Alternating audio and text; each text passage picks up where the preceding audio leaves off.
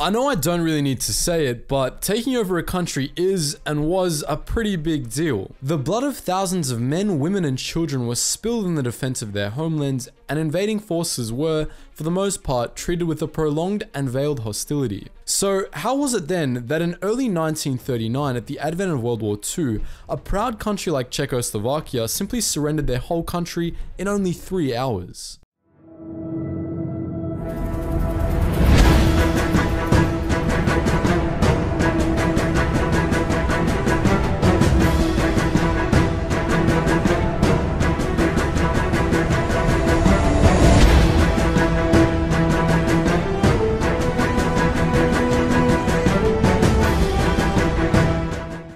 First things first, it's worth keeping in mind that the Czechs were no Nazi lovers, and their resistance cell famously assassinated Reinhard Heydrich, who in 1942 at the time of his death was head of the SS and Gestapo, as well as architect of the final solution. A pretty important dude to the Nazis, who then sought their revenge on countless innocent Czechs who they massacred indiscriminately. With this point out of the way, and the willingness of the Czech people to fight being undoubted, the question still remains, why were there absolutely no attempts of initial resistance? Well, that answer lies in one of the most extraordinary browbeatings in the history of diplomacy.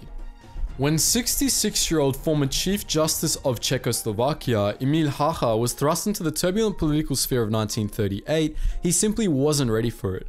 Nearing retirement, Hácha suffered from a heart condition and was relatively frail. However, this didn't stop the Czech National Assembly from naming him as replacement president. This change meant that Hácha would be the one to stand up to Hitler on behalf of his nation, and as the title of the video suggests, that didn't go too well at all. In 1939, trying to proactively engage in discussions with Hitler, Hácha requested an audience with him in Berlin, where he and his foreign minister were greeted with military honors. Although things seemingly started out great, Hitler obviously had a plan and sensed the fragility of his Czech opponents. The visitors were then called in at a snug 1:15 AM to attend a conference in the Führer's study at his newly built chancellery.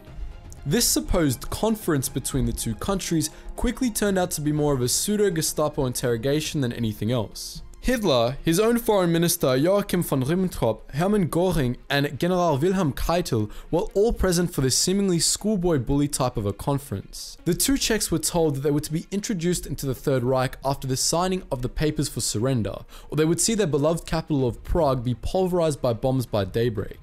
Hácha pleaded with Hitler that his people had a right to live a national life, but the pleas were met with deaf ears and the diplomatic hounding continued. The four Germans, all standing around a table, were constantly thrusting the documents to the Czechs as well as pushing pens into their hands, all while continuing to threaten them.